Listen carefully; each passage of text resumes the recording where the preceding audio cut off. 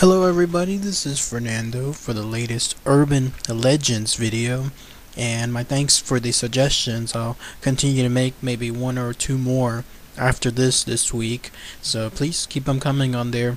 Otherwise, with this particular Urban Legend, as requested, I had asked those of you to see if there was anything related really to video games or video game characters, because that stuff is really fascinating.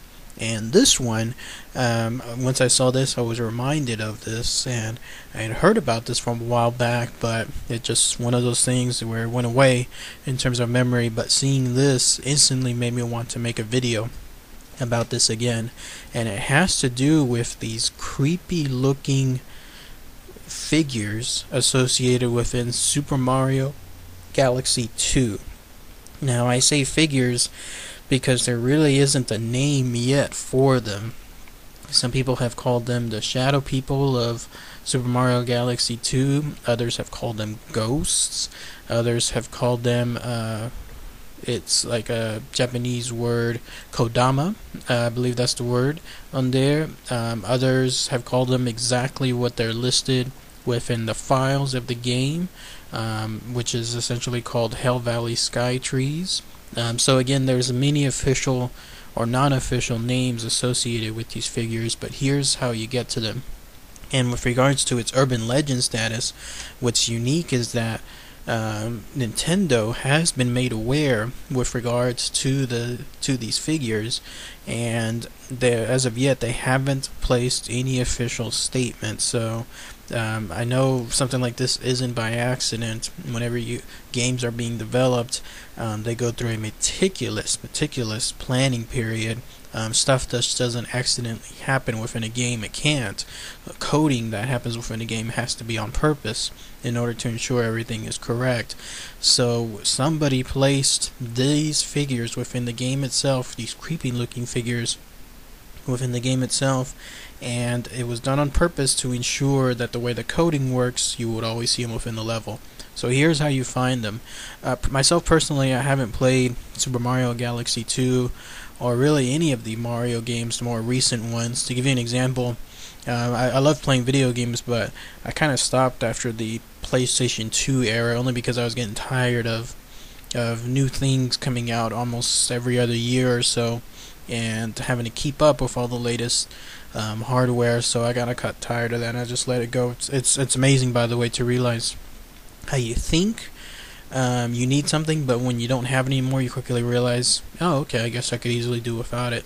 So still, occasionally I play some games through the computer, but that's about it. So that's why with this game, I haven't played it, I haven't experienced it. I'll ask those of you hearing this and watching this video if you've had experience with this game, so that way you could relate it as well. But here's how it goes. So you're playing Super Mario Galaxy 2. There's a very specific level that's called the Shiverburn Galaxy. I guess it's not really a level, it's more like a mini section of the game that contains sub-levels within it. And so when you reach that particular galaxy, then you start wandering around it. You have to go towards several areas, and with regards to this particular area, I guess you could call them missions.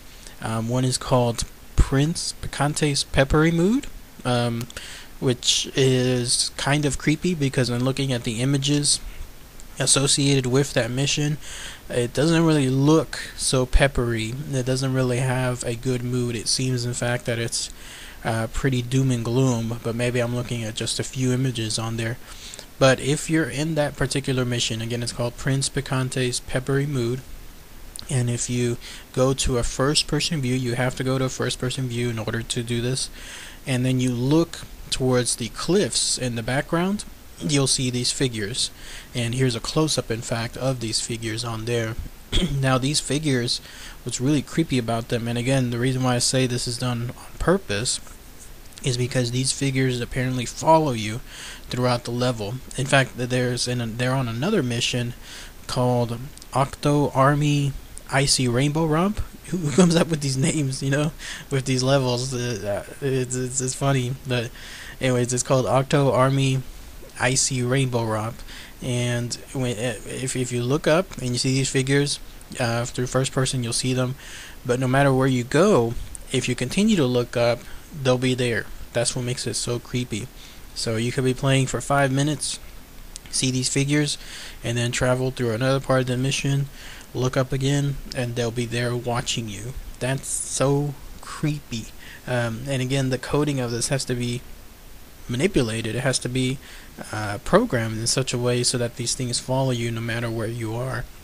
Now, somebody apparently with very good technical skills was able to hack the game and go into the coding files associated with it, and apparently the I guess the part of the code that makes up these figures is called it's a sky model. It's called Beyond Hell Valley Sky.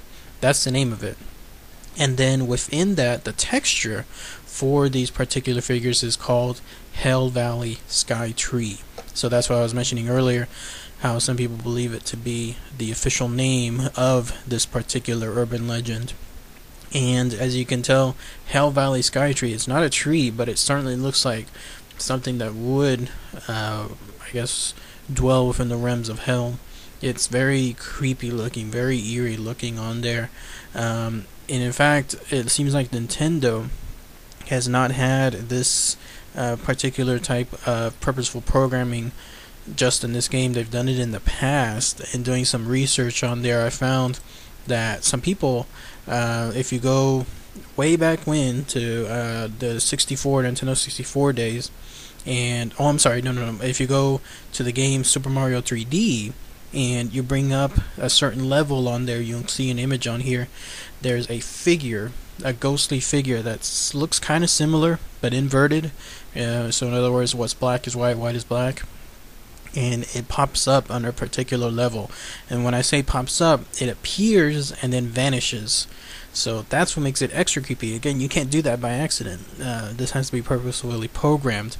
And so you'll see a picture of it here. Again, it's under Super Mario 3D. There's a particular level where it's a level 4-4, and if you go right to the end of the level, I guess where that flagpole is, where normally you would jump on and end the level there, instead what you have to do is you have to go towards the background, towards the fence, creep up as much of the fence as you can, and then you'll see like a ghostly face appear and then disappear on there. Very, very creepy stuff.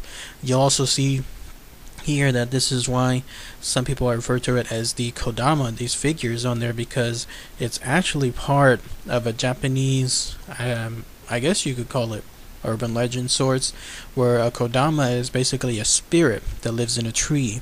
And it ties in to this game on here because with these figures, these creepy looking figures being called sky trees, then you have the concept, or at least HellValleySkyTrees, you have the concept of them tying to the tree of a Kodama, that there's something living within these figures as compared to also something living within trees themselves.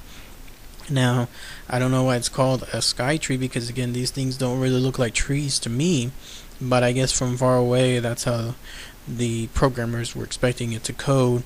Nothing malicious really associated with this urban legend, nothing in terms of like subliminal messages or I guess ulterior motives or anything involving like with other urban legends where stuff isn't what it seems to be. Instead, it's pretty straightforward, it looks like on here, other than the fact that it's creepy stuff and that these things are always looking at you. There's nothing you can do really. In fact, doing my research, it said that if you hack the game and you try to fly directly towards these mysterious figures, you'll lose a life.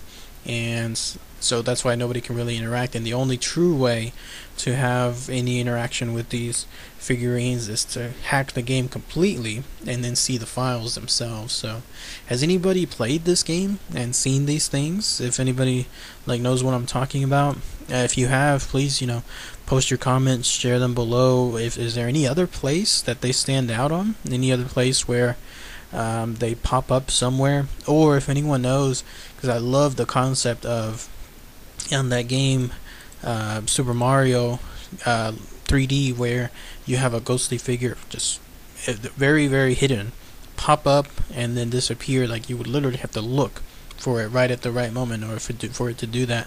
If anybody knows about that, any other places, post them, share them below, so that way others can start taking a look the next time they take out these games and start playing them again as well. So very, very creepy stuff, very cool stuff, and again, thank you for your suggestions on there. So alright everybody, that's it as always. I'll follow up with another set of urban legends in a little bit. So thanks again, take care, bye.